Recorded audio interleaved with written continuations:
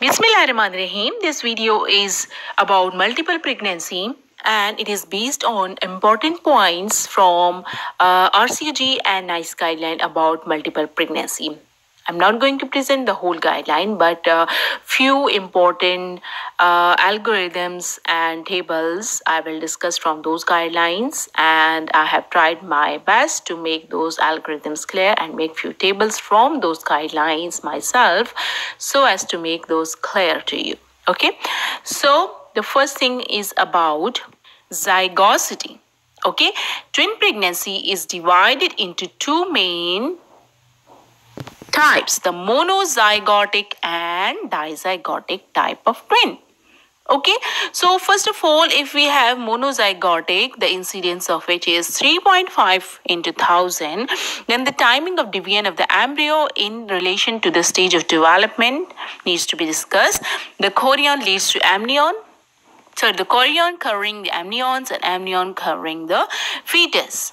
Okay, so and the division is like, first of all, there is division of chorion, then amnion, then the fetus. Okay, so if the division is at 1 to 4 day of embryo, then we have 2 chorion, 2 amnion, 2 fetuses, because everything is divided. When division is at 4 to 7 days, then we have 1 chorion, 2 amnion, 2 fetuses. Okay, and if the division is from 8 to 12 days, then we have 1 chorion, 1 amnion and 2 fetuses. If the division is from more than 12 days, then we have 1 chorion, 1 amnion and we may have conjoined fetuses. So what are the outcome? At 1 to 4 days division, we may have DCDA.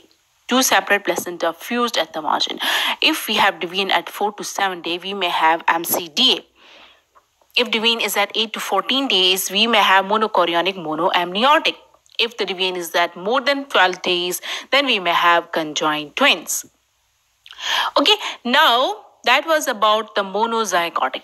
Let us come to the dizygotic form, 6.5 into 1000.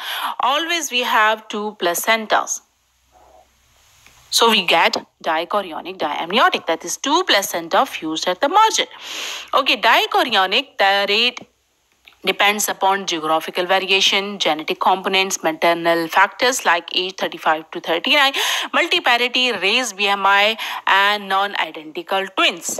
Okay, now coming to the appointments, we have different types of the multiple pregnancy, number of appointments we will discuss, and we will also discuss the week of gestation of appointment. Like we have dichorionic, amniotic, we have 8 appointments like 11 to 14 weeks, 16, 20, 24, 28, 32, 34, 36 weeks. Monochorionic, diamniotic, 11 appointments, 11 to 14 weeks, 16, 18, 20, 22, 24, 26, 28, 30, 32, and 34 weeks. Trichorionic, triamniotic, uncomplicated twins, we had 9 appointments, 11 to 14 weeks, 16, 20, 24, 26, 28, 30, 32, and 34. We have triamniotic, dichorionic, complicated triplets, in which we have 11 appointments, 11 to 14 weeks, 16, 18, 20, 22, 24, 26, 28, 30, 32, and 34. We have triamniotic, monochorionic, like complicated twins, triplets, and in that we have 11 appointments, 11 to 14 weeks, 16, 18, 20, 22, 24, 26, 28, 30, 32, and 34 weeks. Now coming to the number of antenatal appointments in multiple pregnancy. I made separate video for that as well.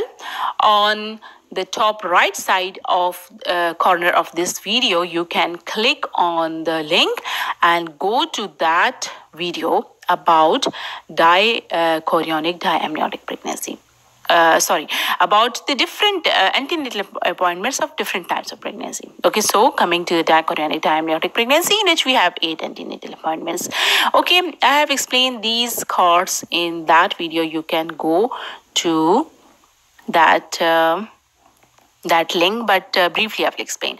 Okay, so dichorionic, diamniotic twin pregnancy offer a woman with uncomplicated dichorionic, diamniotic twin pregnancy at least 8 antenatal appointment with a healthcare professional from core team. At least 2 of these appointments should be with the specialist obstetrician. Combined appointment with a scan when the crown rump length measures from 45 millimeter to 84 millimeter at approximately 11 plus 2 weeks to 14 plus 1 weeks, and then at estimated gestation of 20, 20 24, 28, 32 and 36 weeks. Offer additional appointment without scan at 16 and 34 weeks. Now, monochorionic diamniotic pregnancy offer women with uncomplicated monochorionic diamniotic twin pregnancy at least 11 antenatal appointment with a healthcare professional from the core team. At least 2 of these appointments should be with a specialist obstetrician. And combine appointments with a scan when the crown rump length measures from 45 to 84 at approximately 11 plus 2 to 14 plus 1 weeks, and then at estimated gestation of 16, 18, 20, 22, 24, 26, 28, 30, 32 and 34 weeks. Triamniotic triplet pregnancy, trichorionic, dicorionic or monochorionic. Okay.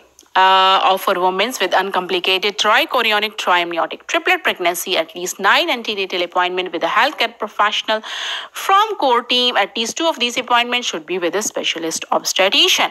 Combine appointment with a scan when the crown rump length measures from 45 to 84 millimeter at approximately 11 plus 2 to 14 plus 1 weeks, and then at estimated gestation of 20, 24, 26, 28, 30, 32 and 34 weeks. Offer an additional appointment without scan at 16 weeks of gestation.